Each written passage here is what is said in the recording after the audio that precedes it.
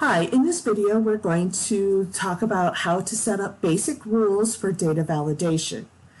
So for those of you who don't know, data validation rules let us help control what is being entered into a particular cell. So for example, if you have a cell that needs a zip code, you need to require that there are 5 digits. So this can be done through a data validation rule.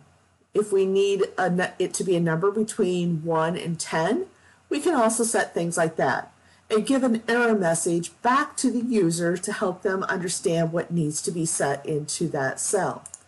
So let's go ahead and get started. I'm going to select cell B2 and we're going to set a rule for that cell. You can select multiple cells as well. So let's go to data validation and we want a whole number, and this time we want it between 1 and 7. I'm going to click OK. So let me go ahead and enter an 8. The error message that we receive here is the default Microsoft Excel error message. This may not be useful for especially a new user of Excel, so there are ways to modify this message to help make it a little bit easier to understand. So let's go ahead on the next one and set those messages. So in this case, we're going to set it to a whole number greater than or equal to 0. So I'm just going to select the drop down and say 0. But before I leave, I'm going to go to the input message and I'm going to say, please enter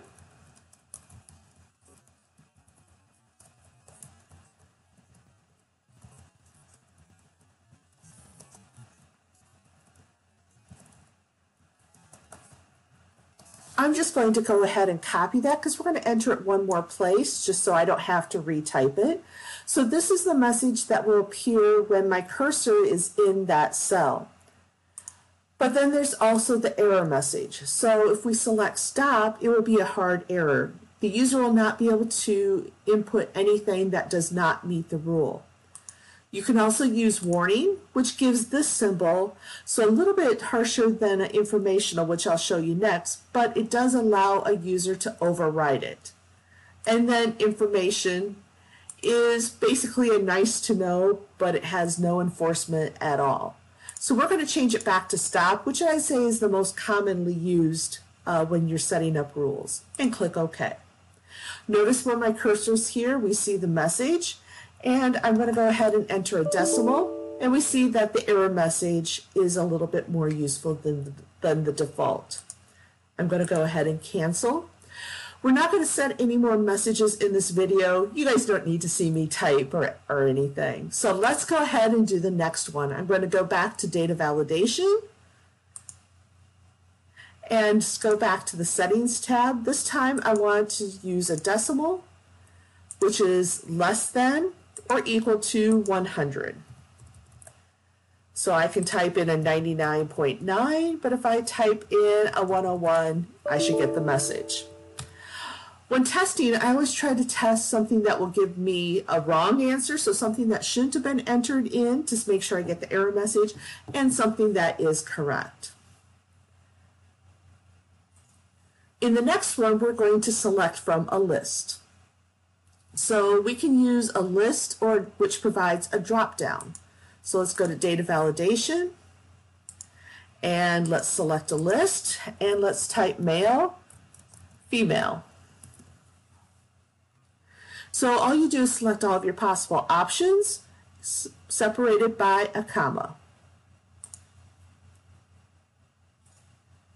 And this goes ahead and puts in the 2 options in the default. This helps with data consistency because otherwise some people may type, especially if you had a list, may type it with a capital F, all caps, all small, in this case title case, maybe just an M or an F. So this will allow some data consistency. In the next one, we're going to use a cell range. So off to the right, we have a range of cells that have the months of the year. So we're going to select that range rather than type them in again. So I'm going to go back to list, and in source I'm going to click on this box here, and I'm going to use this drop down And it looks like I accidentally deleted December, but so I'm going to select all 12, and I'm going to go back and click OK. I'm going to go ahead and just type December in right now. So if I make changes to that range of data, those changes will be reflected here, and notice December will appear.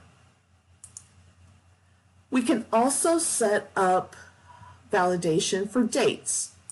So I'm going to go back to data validation, and I'm going to select date. To do for a specific year, the best way is just to use a between. So I'm going to enter the January 1st of that year and the 31st, probably not the 13th. Otherwise, unless that's what you want. All right, let's go ahead and click OK. The next one is if you want a particular text length. Now this would work for actual text as in letters or numbers. So if you want just a specific length. So if you had part numbers were always 5 characters, that would be a good example. Zip codes, another good example. So we're going to go to data validation, and we're going to say length. And in this case, we're going to say exactly equal to. And I'm going to say 3. So I can type in 3 numbers, but I can't type in more than 3 letters. All right. So those are just some of the basics here of how to use data validation with some of the drop-down settings.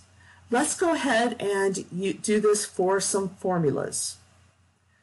So the first thing we're going to do is use a function that checks whether or not the cell contains text.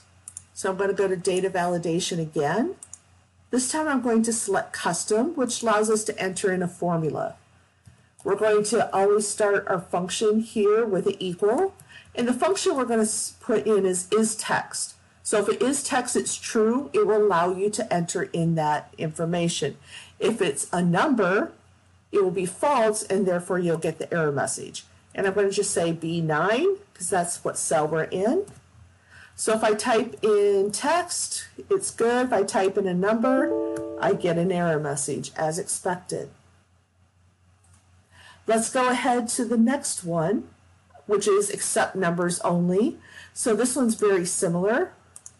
We use the function is text before. This one we're going to use is number. And there's my cell B10.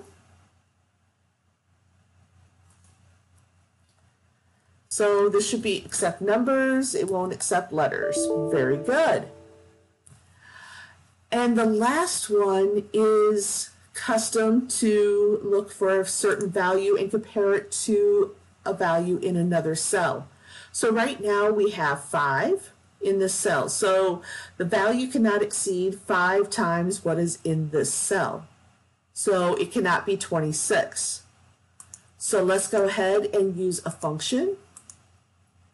And what we're going to say is equal, so B11 greater than or equal to, we're just going to say greater than, actually we want to say less than. So less than or equal to 5 times D11. So we can go ahead and enter in 25, but we can't enter in 26. But now if we change this to 25, we can go ahead and enter up to 100, for example, or even up to 125. If you're trying to find out what cells have data validation because you're not sure, you go to the Home tab and you do a Find, Select, which is way off to the right, and select Data Validation. And notice it highlighted where the validation is. So data validation works when we are entering in data. That's when it gives the message. However, it can also be used in a little bit of a different way if you already have data entered. So in this example, we have survey data entered. And the values should be between 0 and 10. So I'm going to highlight that entire range. I'm going to say data validation, and it should be whole numbers between 0 and 10. I'm going to click OK. Notice nothing happens.